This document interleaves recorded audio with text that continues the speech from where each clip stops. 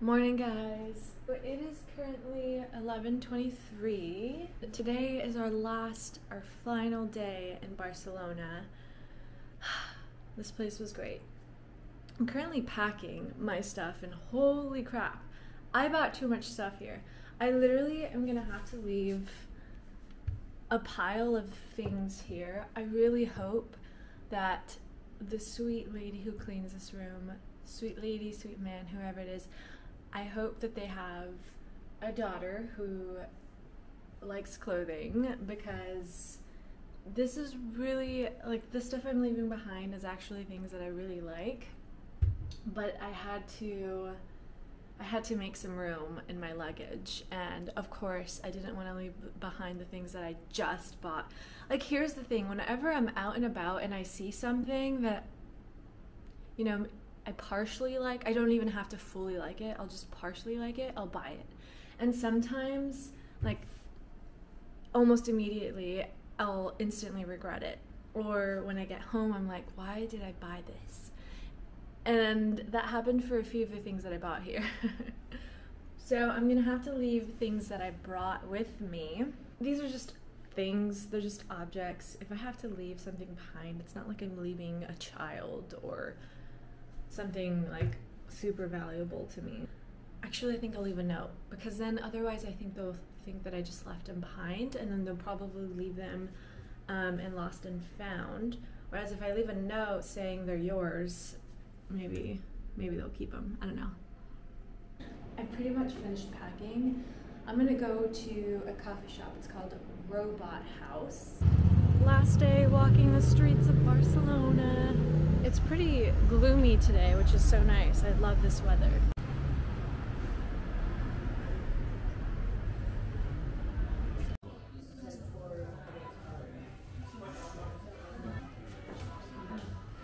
We're at an African restaurant now. I don't think I've ever tried African cuisine, so I'm really excited. Yum! African restaurant we went to was called Kabongo, and it was so good. It was delicious, I recommend, and now we're off to Sweden. Goodbye, Barcelona.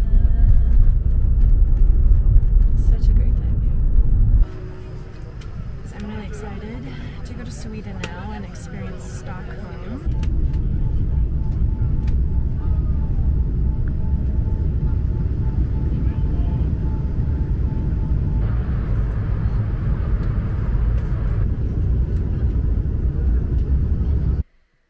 It is around 11:20 and we got in pretty late last night. And we thought that, you know, in Spain it was so easy to find something to eat even when it was super late at night. But we got here and it seems to be quite the opposite here. Everything is closed early here. We could not find anything to eat and I was starving. So we ordered Uber Eats and stayed up until like 3 waiting. Also, the sun rises at 3:30. So we got to see that. It was pretty interesting. And it just never arrived because I'm sure there were no drivers out at that time. So we went to bed and I was pretty hungry, and this morning we missed breakfast. I haven't brushed my hair or anything. We're just gonna run downstairs and hopefully get something to eat, because we need something. Yay! This is what a desperate, hungry person looks like in the morning. Update! This is the 3rd hotel room we moved to, but we are at Via Dagmar, and wow, okay, this is definitely where it's at. It's in a beautiful location, Old Town, and the actual hotel itself is gorgeous. I mean, look at these windows. They're beautiful, and we have a tub again. The other hotel room was incredibly small. There was no room to do anything really. It's already 2. This little adventure has taken us a while, but I think we're gonna finally go out and maybe get some lunch. I'm pretty hungry. We haven't really eaten much since yesterday's lunch. This morning we were able to get just a little bit of cereal and 2 types of juices and tea and coffee. Wow, it's just so beautiful. Everyone is so nice and friendly, and I love the environment. I love the weather too. Tomorrow we're going out to the middle of nowhere. I'm not too sure, but I think we're going to a little mountain town and spend the weekend there for midsummer. We are finally out and about. It's so beautiful out right now. For being mid-June, it's really chilly out. I'm wearing a freaking cardigan. I totally can see myself living here.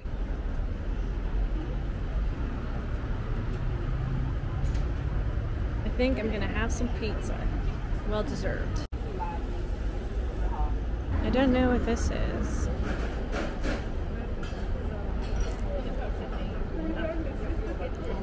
I think these are potatoes. So good. This one has pistachios.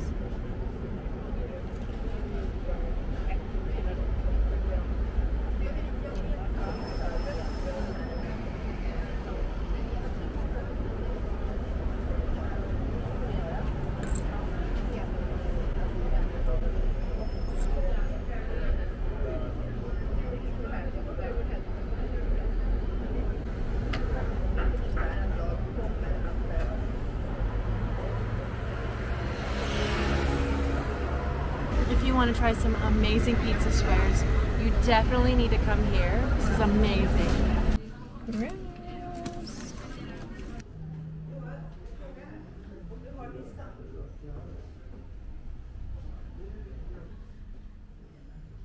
I don't understand any of this. I really want to learn Swedish because I think it's such a beautiful language, but I don't understand anything. It was nice being in Spain because I understood everything.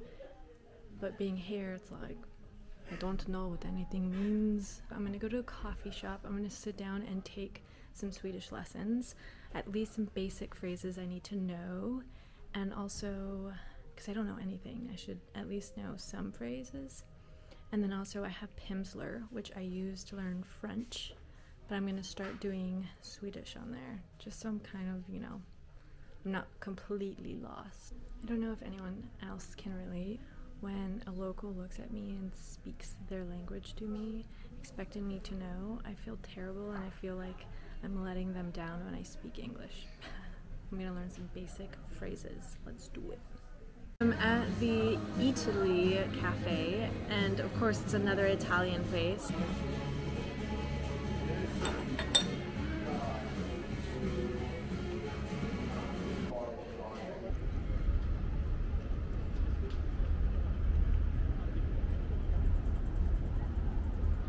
I've made my way over to the port area. I took a 30-minute Pimsleur course in Swedish, and I'm gonna have to retake the 30-minute course because it is a little hard. What did I learn? For some reason, my brain didn't retain any of that, so I definitely need to retake it. Honestly, everyone here seems to know English, which is nice. Oh, I know that Swedish is svenska. English is engelska. When you don't understand something, jag förstår inte. I think. When you say I understand a little Swedish, you say jag förstår lite svenska. Jag förstår lite svenska. I think that's how you say it. And then when you ask somebody if they know English, you say förstår du engelska? Okay, so there we go. But I forgot to say how to say sorry. I don't know why, I'm very clumsy and I tend to bump into people. I need to learn how to say sorry in Swedish. I am at the grocery store now, and it's kind of cool going to a grocery store in a different country because you don't really know what they have. You're just checking everything out, the way they organize things. I don't really understand the signs, but it's nice to just walk around. Even the grocery store is interesting. This is really just a cultural trip for me. I definitely want some nectarines. What are they called? Nectariner?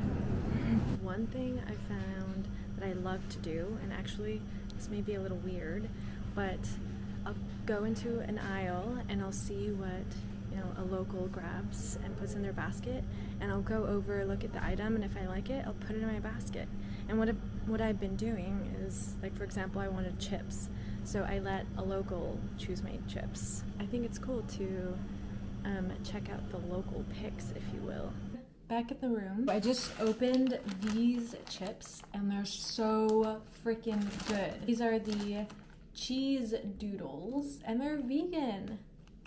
Can't really read the packaging. I'm not sure where they're from, but holy cow, these are so good.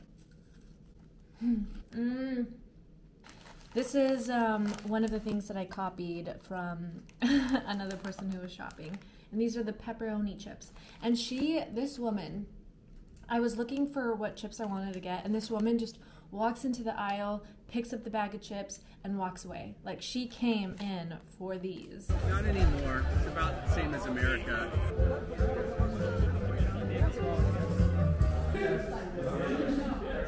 We just had a delicious dinner. Now we're headed to a bar. Everyone here is so incredibly sweet.